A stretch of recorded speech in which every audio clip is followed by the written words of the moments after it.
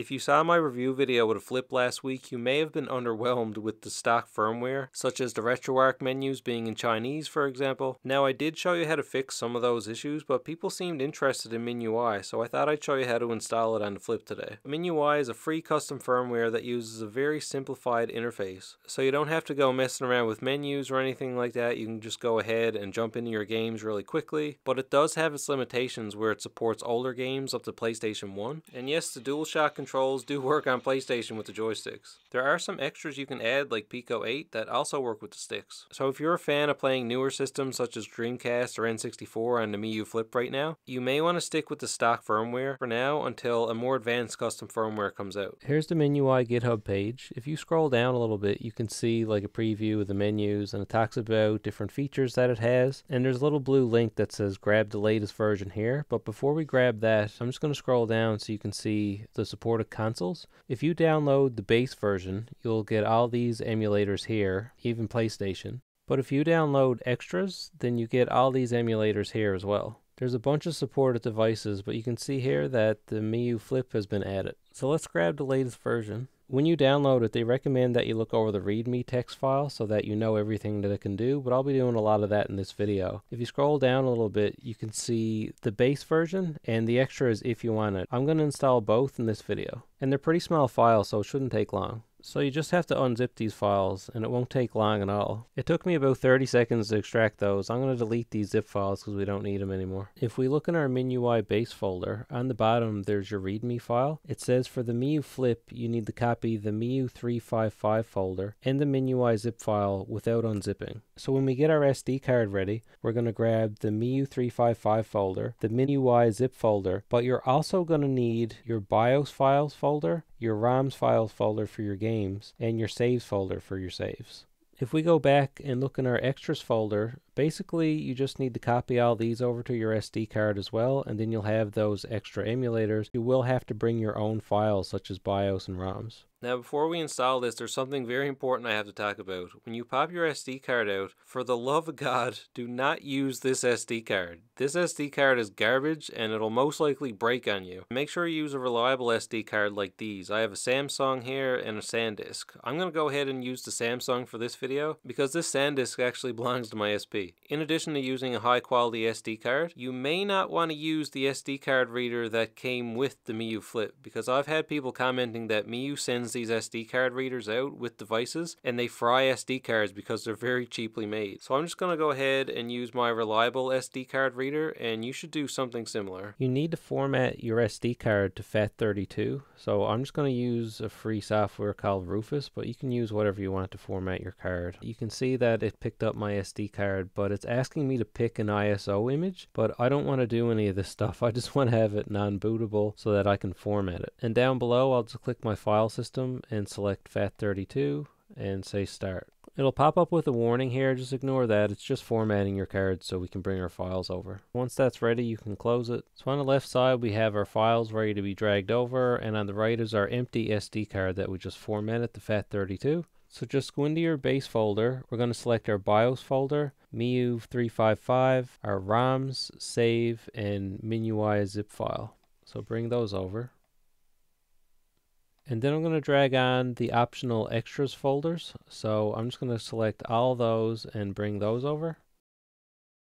And that's basically it for the files we need to install MinUI. But there's no BIOS files and there's no ROMs on this yet. And it is a little bit particular on how you add these, so I'm going to show you how to do that right now. So starting with our ROMs folder, you can see these are all your emulator folders, and this is where you put your games, which is easy enough. But what you should know is MinUI basically pays attention to whatever's in these brackets here, so you don't want to edit these brackets. Just make sure you leave these here. You can rename these whatever you like. So for example, for Sony PlayStation, it has PS in brackets. I'm going to leave that alone, but I can rename this to PlayStation if I want. You can rename these files to whatever you like. As long as you keep the name in the brackets, you'll be fine. When you add BIOS files, the naming is very particular. So when I go in here, you can see all your different folders for your emulators. In your README text document under BIOS, it tells you where you put your files. So for example, for PlayStation, it's under BIOS and then PS for PlayStation. And the BIOS files names are case sensitive. So for example, when you add PlayStation, you can see it's all lowercase. If you're having issues, it might be because your BIOS files names are wrong.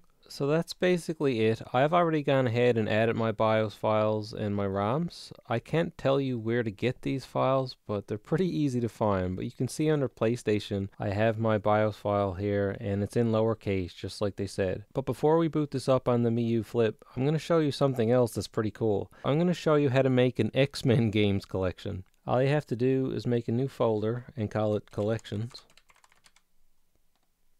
And in here I'm going to make a text file. I'll just call it X-Men Games.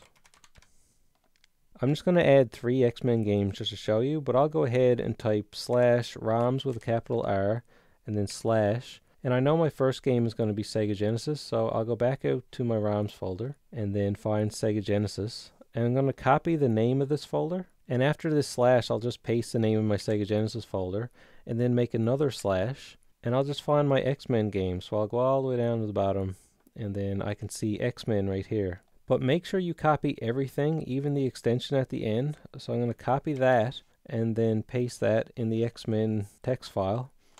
And there we go. That's my first game added to this list. I got my ROMs folder, Sega Genesis, and then X-Men.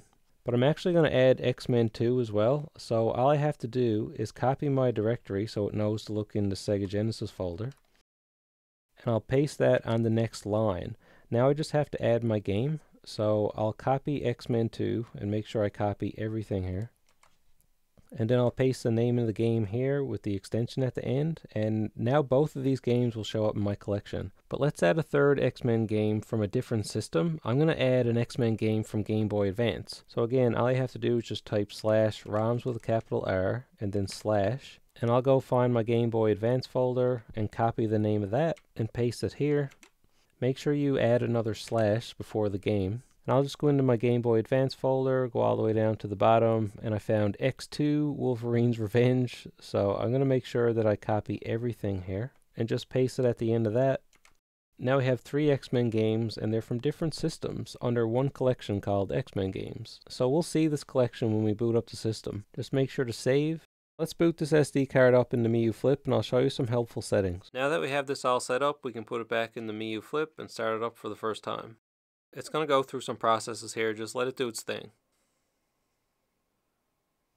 When it first boots up, it just has this very simple menu. You can see the collections we just added and all of our systems. So if I go into Game Boy, you can see all the games right here. It's very simple. If I hit the menu button, it just gives me some information on the release. All your settings you can set up while you're in the games themselves. But I'll just show you down the list. It's just the emulators that we added. And at the very bottom, there's a tool section, but there's not much in here. You can set a clock if you want to. There's a file explorer and there's an input menu. So when you go into the input menu, it just basically shows you your buttons. You'll notice that your joysticks do not detect here. If I go into my collections folder, I can select my X-Men games list that I made, and you can see the different games that I added. So if I just go into X-Men, it'll open up X-Men for Sega Genesis.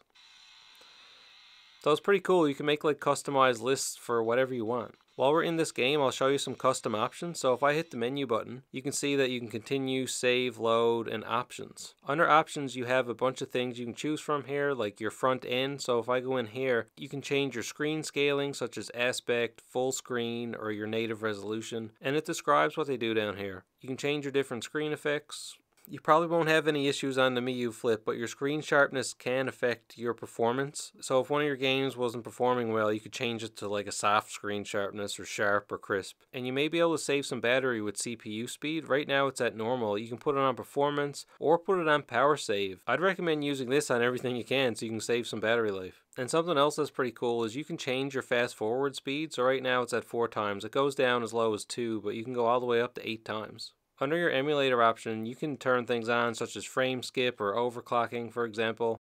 And your controls are really easy to set up. If you go in here and you want to change A to be like the B button, for example, you just tap A and then hit B, and now it's changed to something else. I'll just change that back to Y.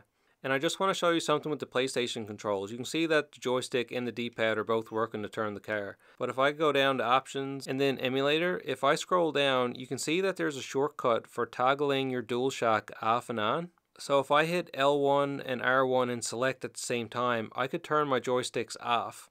Also, you could turn off your rumble effects if you find that really annoying. But basically, if you're playing a game and you don't want your joysticks available, all you have to do is hit L1, R1, and then select. So if I'm driving around, you can see that my D-pad still works just fine, but my joysticks won't work at all, and I'll crash into a wall.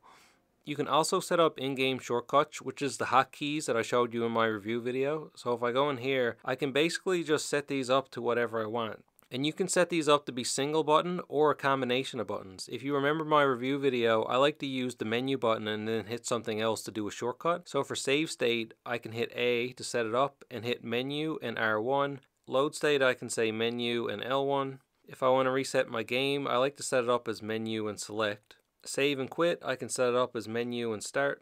I'm going to set up cycle scaling and cycle effects as L3 and R3. I'll show you what they do in a minute. And you can toggle fast forward, so if you want to fast forward through text in a game or something, you can turn that on. So I'm just going to set that up as menu and R2. And that's it. So if I go back, I can say save changes. And you can save for the entire Sega Genesis console, or just for this game, or restores to default. So I'm going to set it up for all my Sega Genesis games.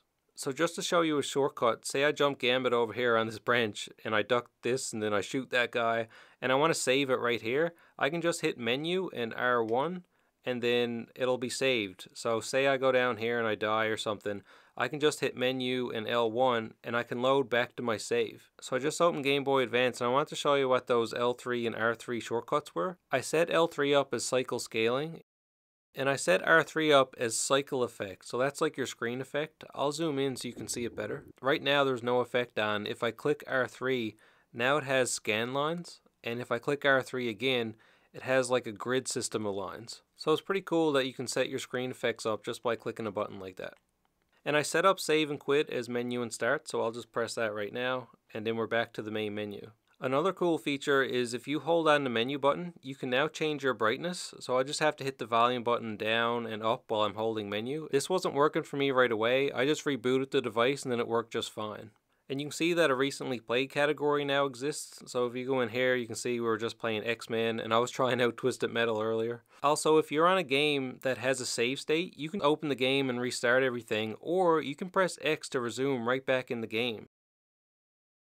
If this device falls asleep and shuts off, or if you shut it off yourself, it'll save exactly where you are, and then when you turn it back on, it'll load back up to where you are. So let's just try that. I'll just hold on the power button and shut this off completely. It'll say that a quick save was created. And when I turn this back on, it should boot up right into X-Men where I left off. It may take a minute to boot up, but you can see it just booted up right where we left off.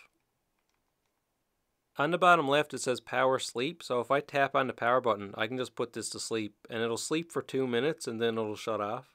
If your device is awake, this will go to sleep automatically after 30 seconds. So yeah, MinUI is a very simplified system for people who just want to stick to older games. Check out my full review of the Miyoo FLIP if you haven't seen it already. I hope you found this helpful. Like and subscribe, and I'll see you in the next one.